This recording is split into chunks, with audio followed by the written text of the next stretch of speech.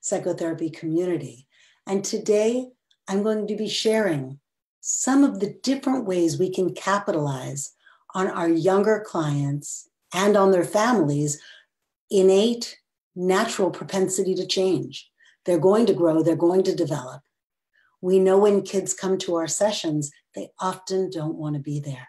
Somebody else has suggested that they should be either in therapy, be it a teacher or a parent, or there's a family dynamic that's a problem. Often our younger clients say that it's not themselves, but somebody else. So the buy-in, how do we help our younger clients to want to be in the session? That starts from the moment you come into the room. It's part of that foundation of sensory motor psychotherapy principles, with the expectation that there's going to be change. We're going to collaborate with our clients and help them, collaboratively working together, establishing goals, finding ways to shift what's going on in the body, to check out, to name. Of course, psychoeducation is so fundamental, being able to help our clients to understand that there is a mind-body correlation. So today's interdisciplinary approach to looking at sensory motor psychotherapy and our younger clients and their families take in that fundamental principle that our clients are going to come into our office and we want to help them want to be there. So the buy-in starts with the office itself, the environment. And if you have the ability to have a few offices from which they can choose, as we have in our clinic in Los Angeles, we have one office that's light and bright and windows. We call it the beach house without the beach. And then another office that kids will call the cave. It's dark, it has very little light. It's much more narrow, colorful, but narrow and quiet. And some of those people who are in that room experience it like a cocoon.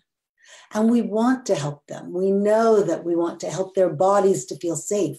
So giving them a choice, which office do they want to work in, and having variety of offices with a variety of choices.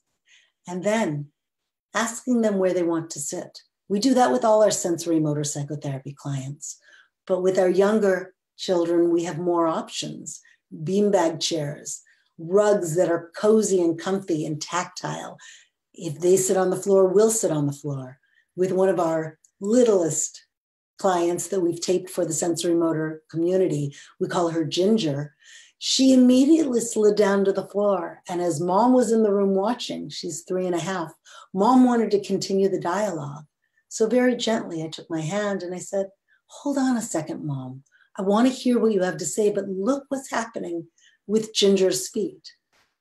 And indeed, her feet were moving and they found themselves tapping against the couch, tapping against a drum box. We have drums in all of our offices. And as they tapped against the drum box, we were able to go right with what was happening in the room in the moment. And indeed, I did come back to mom and some of the things she wanted to say, but only after we had this beautiful sensory motor psychotherapy intervention where mom started to look at what Ginger's body was telling us. Indeed, her body, her feet, had a message that mom had not known about, even though it was right before her. Her feet, Ginger's feet, were always crawling up upon her dad, crawling against the wall, that moving back and forth. And so we were able to capitalize on something that was happening right in her body. And this was very early in the session, in the first handful of minutes. Quieting the family members to be observant, to be curious, to be open, and starting the dialogue in the room with the children or with the family about what's happening inside our body. A question for Ginger is, I noticed your feet were moving, they were tapping. And then she started tapping more. So we said, let's look at that. So we're going right to framing. As we know, in our community, level 1, we speak about framing as a way of working with our kids. We're asking, we're collaborating. Hey, can we look at that? And then she tapped a little more. And at this very young age, where we know that her language was limited, she was able to become part of a dialogue that then led us to another way of working. We can come back to Ginger, as we probably will in each of these 4 different opportunities to come together. But let's go back to what's in the room. As I mentioned, when that family came in, instead of my having my therapist chair, I said, where would you like to sit? And the mom said, where do you sit? And I said, wherever you are not. So then Ginger led the way. And as she sat down on the rug, as she made herself at home, you could see a part of her saw it was an invitation to play. And we know Jaak Panksepp speaks so magnificently. He spoke about working with our kids and bringing in play. That is so critical for our sensory motor clients, letting them know that our session is one where they get to play with us, that we will follow their lead, and letting the family know that play is a way of understanding, of dropping beneath the words, especially if there is a nonverbal component. There are challenges with words, or kids say they don't want to use their words, or kids say that they don't want to be in therapy. I'm sure some of us have had clients who say, all right, I'm here.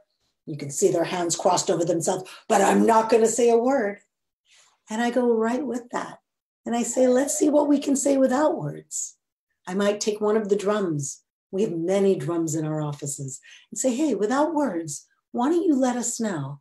Just perhaps tap onto the drum and let us know what you might hope to get out of therapy, or why you don't want to be here, or what's wrong with mom and dad that they think you need to be here. And as soon as that drumming happens, it's an invitation to a dialogue. I might take a drum and say to mom or dad or the caregiver in the room, why don't you tap back? Let us know in your own words. I might ask, well, if those hands could have language, what would they say? Or if your hands could speak, what would they say? Sometimes it works, sometimes it doesn't. But again, it's an invitation that we're doing something very different here than they might have experienced in a past therapy session or in their family dynamic. When we look at the room, always we're asking for what they might want, how they might want to be. And in that welcoming environment, it's one of the paradigms that we look at as we approach family treatment. We're asking them, we're following them, always going back to them. The frame will change quite rapidly, far more rapidly than in my work with my individual adult clients. The frame changes because we're following our kids. Think 2.5 to 3 minutes is the average attention span for some of our preschool kids.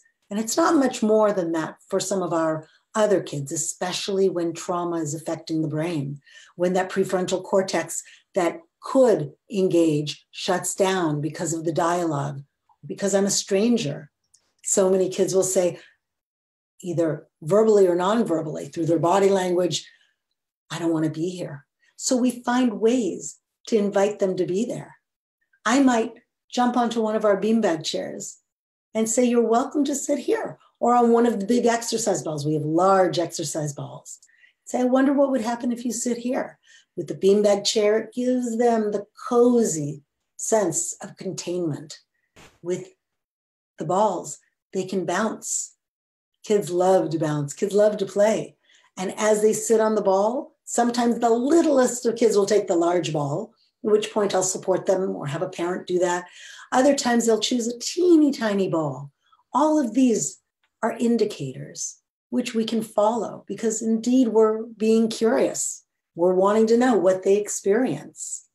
All of our rooms have some sort of mobility.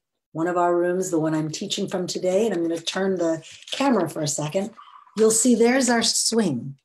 We have swings, even as you look at some of the other things, there's a tree behind that hangs a dream catcher, lots of child-friendly ways of inviting a dialogue.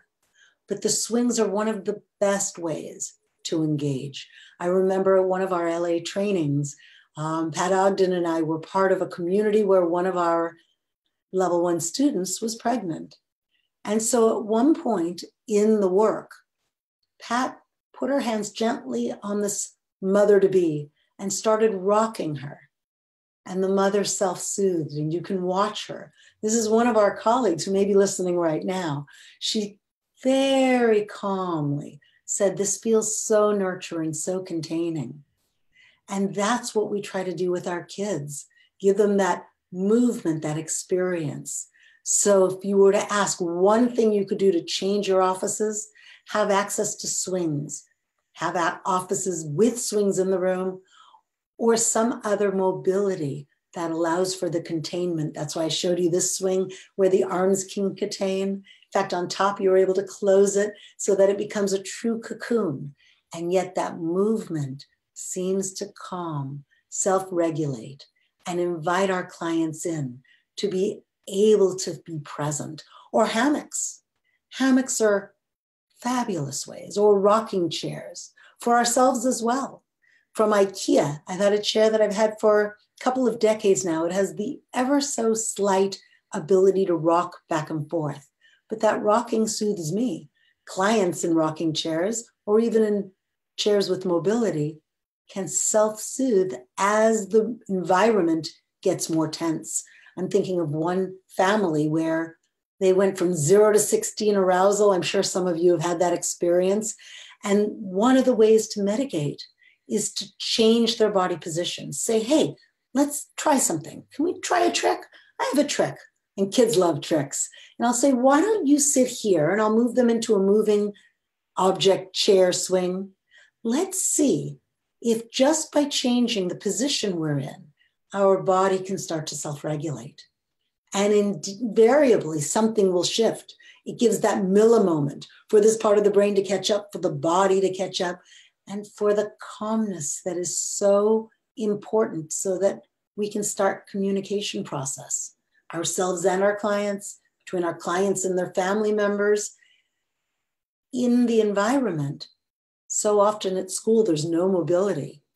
Imagine if they had a resource of being able to stand on their tippy toes while seated in the chair. Perhaps try it, all of you who are listening now. Push your tiptoes right into the floor.